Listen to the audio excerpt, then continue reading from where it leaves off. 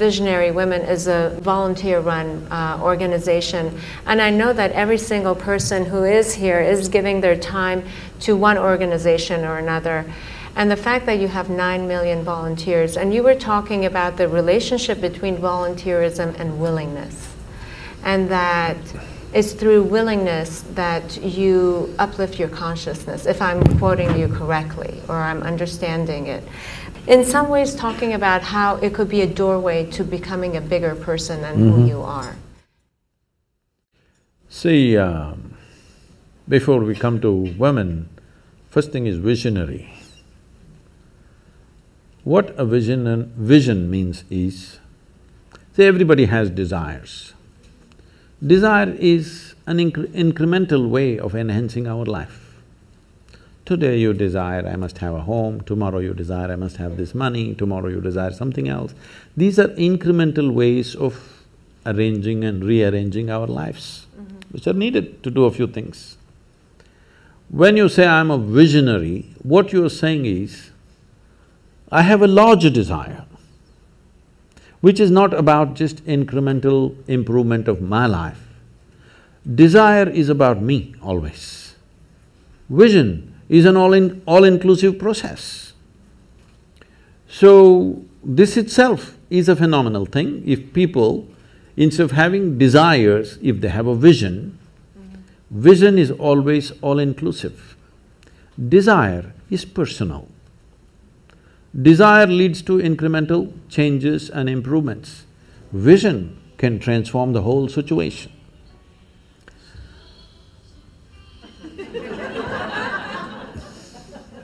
I like music. So, about willingness, because you said you're a volunteer organization, to be a volunteer. A volunteer means somebody who is doing something willingly, right? There's no other compulsion. There are no financial compulsions, there are no social compulsions, there is no something else. You want to do something willingly. So when you're a willing participant, right now, you're a volunteer. I'm asking all of you, right now, are you compelled to be here or are you here voluntarily? Oh, thank you. Because I've spoken to conscripted people also. I've spoken in the prisons, I've spoken in many places. So you're here willingly. You're doing something willingly is the fundamental of your joy, isn't it so? Hello? However simple or stupid or idiotic activity it is, I'm doing something willingly, makes a world of difference, isn't it so? Hello? Yes. The difference between heaven and hell is just this. You're doing something willingly, that's your heaven. You're doing something unwillingly, that's your hell. We have already taken on attitudes, what we like and what we don't like. I like this person, I don't like this person. Now with this person I will do things willingly, with this person I'll do things unwillingly. This may be two people, two aspects of life, two communities, two nations, two many things. This I will do willingly, this I do unwillingly. This means I've decided in my mind this is good, this is bad. When I hear even on national news channels, good guys and bad guys, it just… once you have this kind of thing, you are going to be disastrous to the planet, it's just a question of time. The moment you decide, this is a good person, this is a bad person, this has gone deep into American society. No, there are no good people and bad people. Everybody is oscillating between the two. If you create a very pleasant, wonderful atmosphere, everybody behaves wonderfully. If you create an unpleasant atmosphere, a whole lot of people act nasty. Yes or no? There are joyful people and miserable people, but there are no good people and bad people. That's big.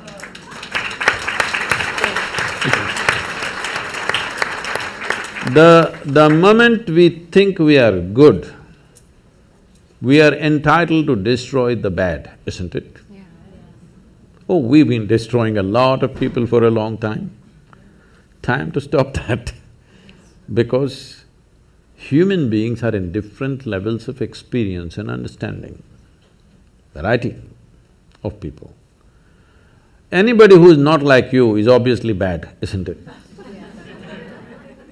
Isn't it so? Those who are not like me must be bad people. Because the basis of goodness and what you think is goodness is decided by you. No, you have no business to do that. Willing means this, I'm just willing. I'm 100% yes to life. I am not yes to this one, no to this one, no. I am just yes and yes to life. If you are 100% yes to life, you are a volunteer.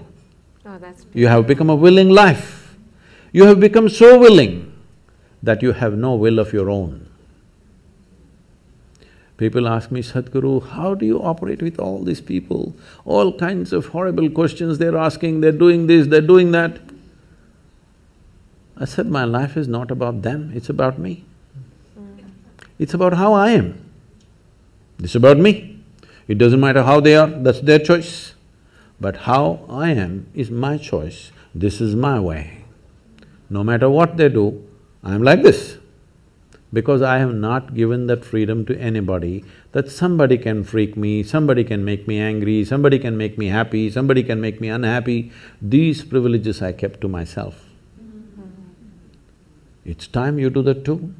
Because if somebody else can decide what can happen within you right now, isn't this the ultimate slavery?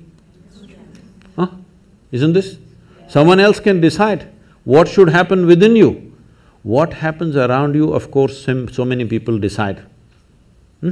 What happens around us is not 100% ours. But what happens within me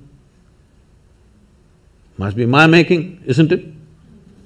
Right now, just about anybody can freak anybody because they're not volunteers, they're unwilling.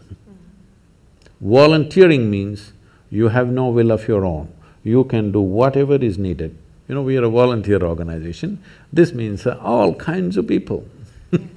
Most of them are not qualified for the jobs that they're doing. And I cannot fire them because they're volunteers.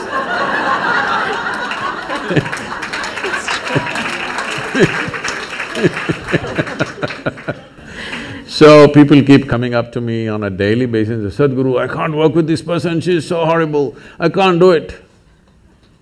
I tell them, see, in this world, this is the sort of people who exist, like this, like this, like this, like this is the kind of people there are. But if you want to work with ideal people, you must go to heaven. And today. Today. But if you think what you're doing is very significant, you must learn to work with all these horrible people. This is how the world is.